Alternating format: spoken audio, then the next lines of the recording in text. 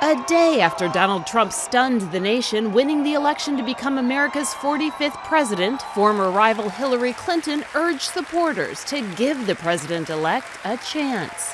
Donald Trump is going to be our president. We owe him an open mind and the chance to lead.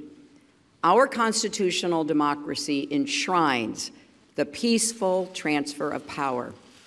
And we don't just respect that, we cherish it.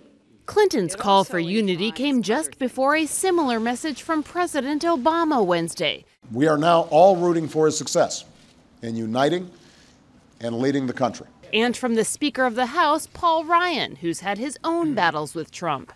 He turned politics on its head. And now, Donald Trump will lead a unified Republican government. And we will work hand in hand on a positive agenda to tackle this country's big challenges.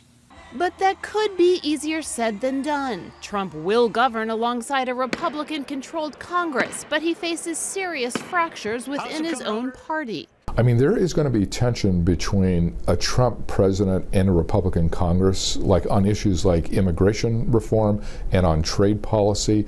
The mainstream Republican Party has a view that is at odds with that of Donald Trump. And despite all the post-election pleas for harmony, Trump will lead a nation deeply wounded by a bitter and rancorous campaign.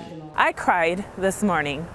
It's very emotional because I understand, you know, we've got a Republican, which I don't mind, but I do mind Trump. I can't stand the man. All the people who didn't vote for Trump are going to be very concerned about their own future. Women were very upset with his derogatory comments. Immigrants bore the brunt of a lot of his anger. I think all those people have lots of questions about what a Trump administration is going to look like. Now, he has promised to be the president of all Americans, but that's not the way he campaigned. Adding to the frustration of those not yet willing to rally behind a Trump presidency, Hillary Clinton is on pace to win the popular vote, an ironic twist in an election Trump repeatedly claimed was rigged. Kelly Daschle, Associated Press.